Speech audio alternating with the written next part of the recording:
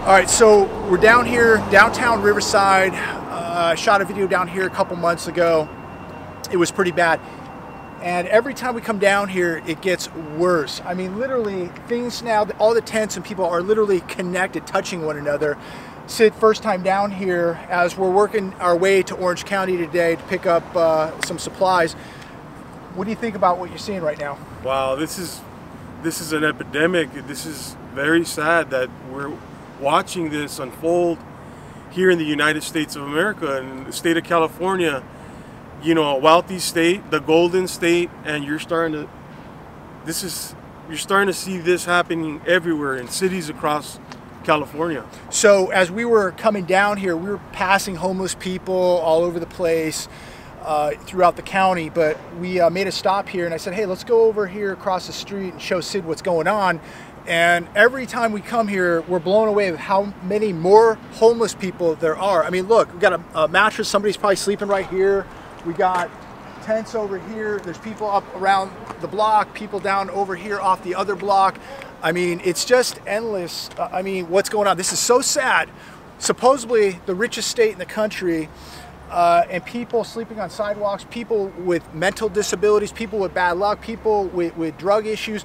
And America is just forgetting these people, and this is wrong. But this is, look, it's going to get much worse. Sid, we got half of Americans, adult Americans, out of work, and they think that they're not going to land up here in a tent because they believe, what, that they're going to be saved? An unemployment check away from this happening to lots of families here. Right, an unemployment check away, a $600 bonus, a flat tire. There are people who don't have drug issues, that don't have mental disorders, who are going to land up in this situation because the economy in America is the worst we have ever seen it. We are beyond depressionary numbers, and there are so many people who don't know it yet, but they're going to land up in places like this. That's correct, Willie. All right.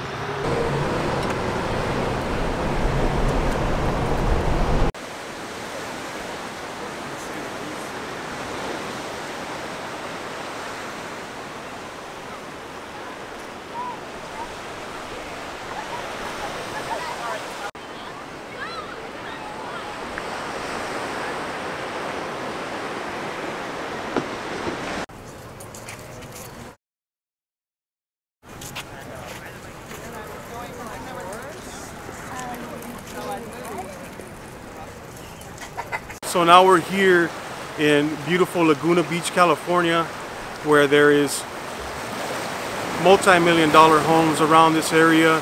You see people out here right now not have a care in the world of what's going on. We just left Riverside.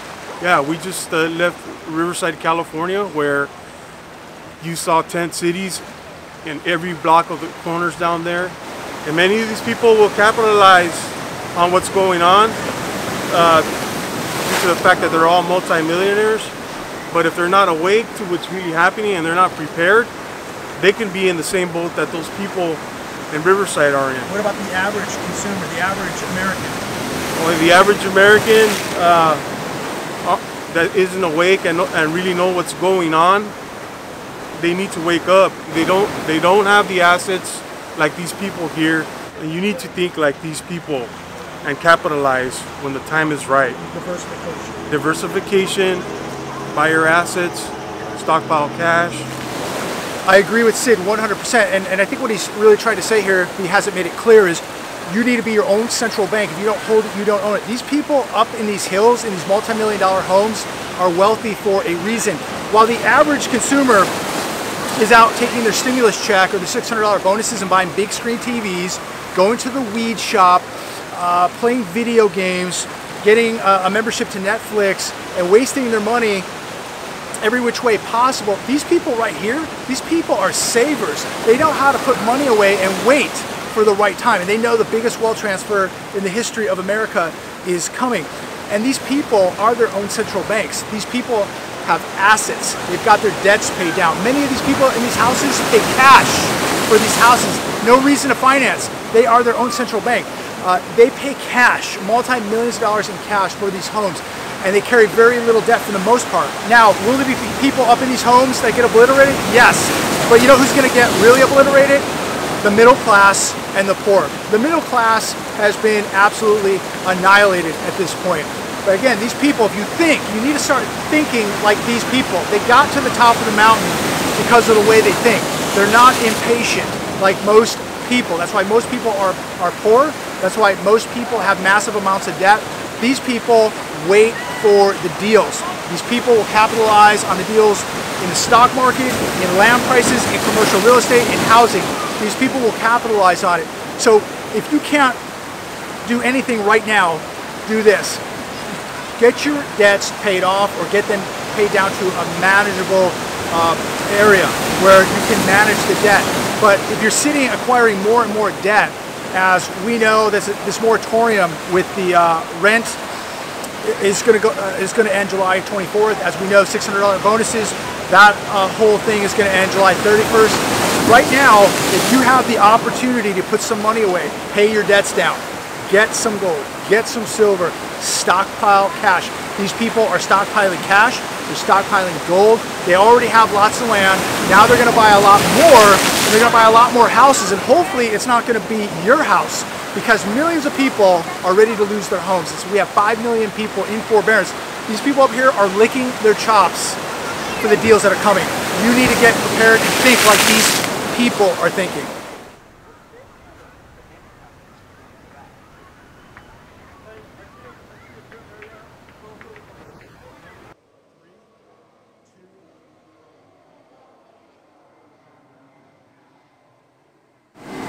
You know what I find amazing, JB, is that 95% of people shopping here at Fashion Island aren't carrying a bag.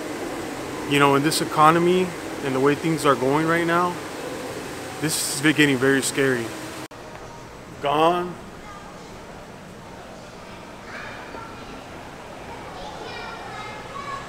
Gone.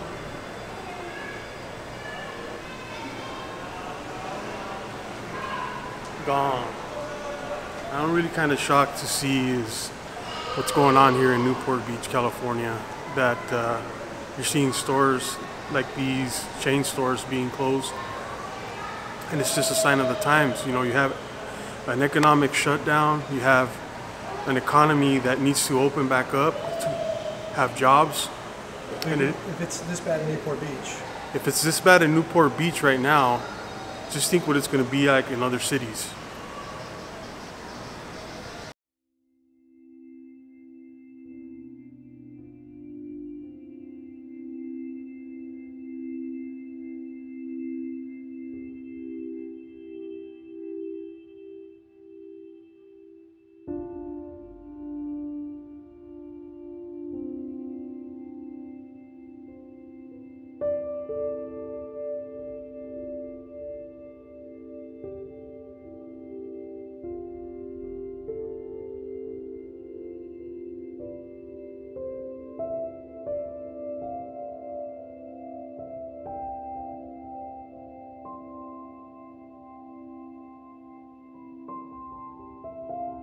Yep.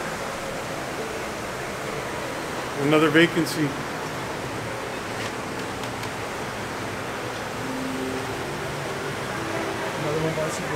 Another one bites the bullet. Another one bites the bullet. Another one bites the bullet.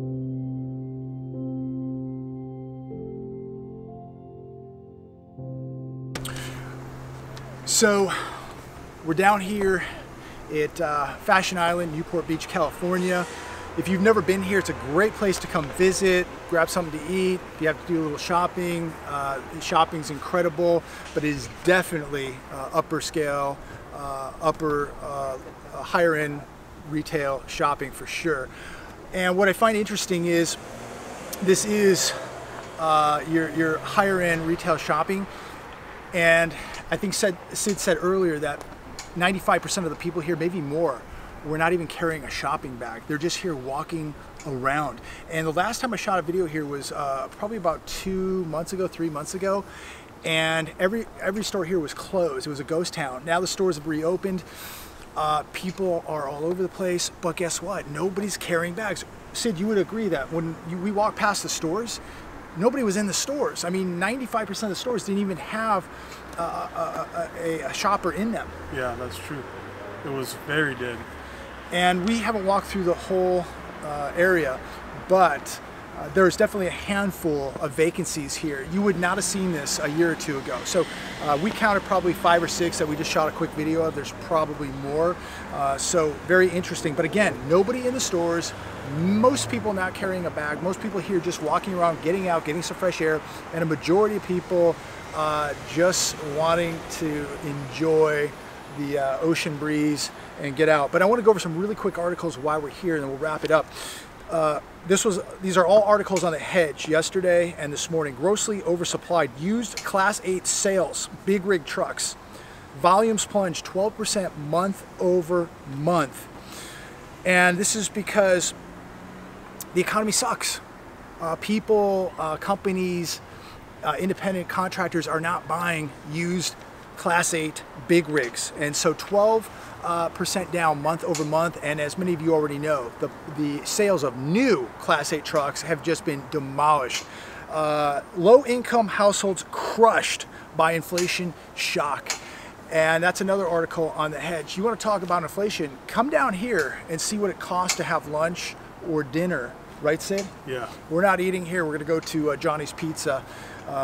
And you know, earlier today we went to Charlotte Chicken, and even that was getting expensive. It's not that the price is getting more expensive, the dollar is buying you less and less, and this is why it is imperative, why I repeat, you must be protecting your wealth. You need to be buying gold and silver while that plastic or that phony monopoly fiat currency is buying you something.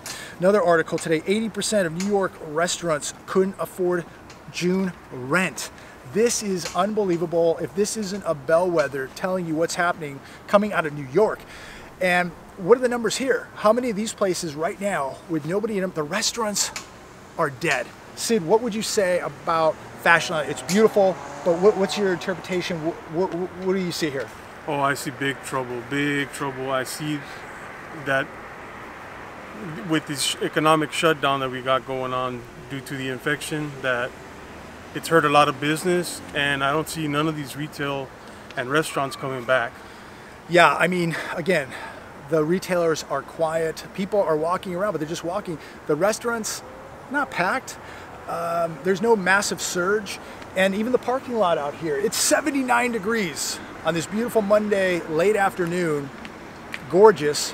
The parking lot is maybe 30% capacity. And this is after people have been cooped up in their homes. They're not even really getting out. But when we see what's happening in New York, what do you think's happening out here? And when you see it happening in the luxury retail market, it should be telling you something. Another article today that I found very interesting. Fleet sales to plunge 56% in June, pressuring U.S. auto market further.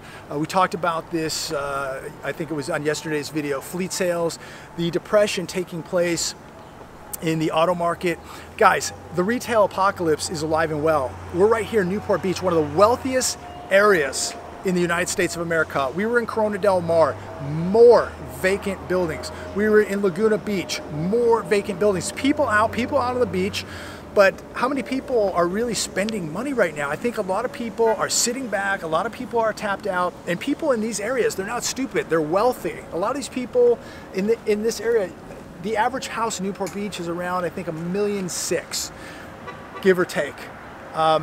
People are very cautious. I think they feel there's a lot of uncertainty. They don't know where this is all going.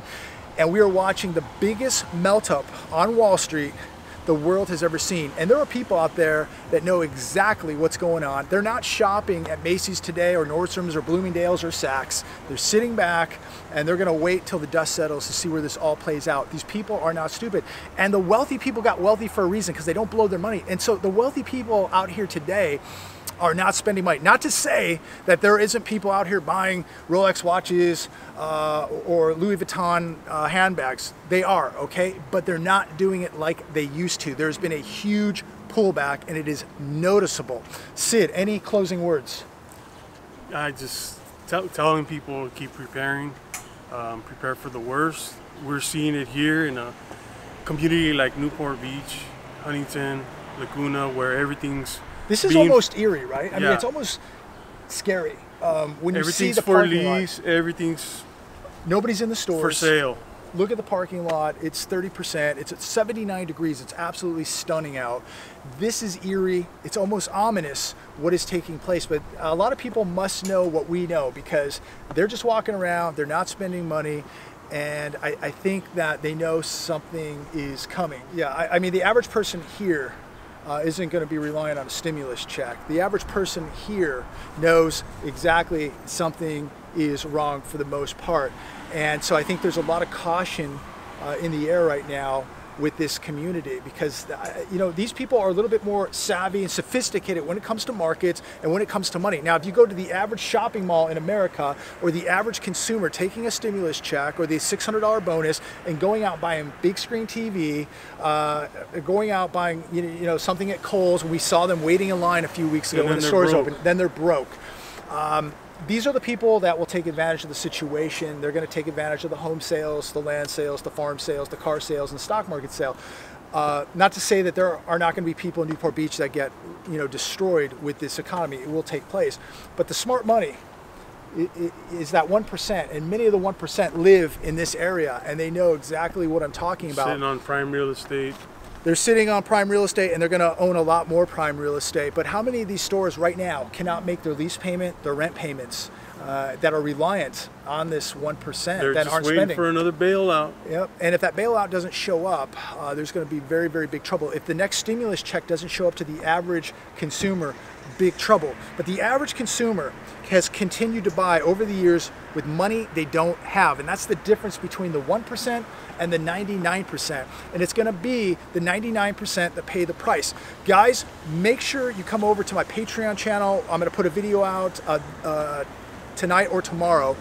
Make sure you check it out. Make sure you subscribe to this channel, share it, blast it all over social media, subscribe, thumbs up, and make sure you hit the bell notification down below. Even if you're subscribed, you will not get notified unless you hit that bell notification. Things are happening very, very fast. This is another bellwether, a warning sign, a canary in the coal mine. The wealthy are not out shopping while the average consumer is blowing their stimulus money. Don't be the herd, don't be the masses.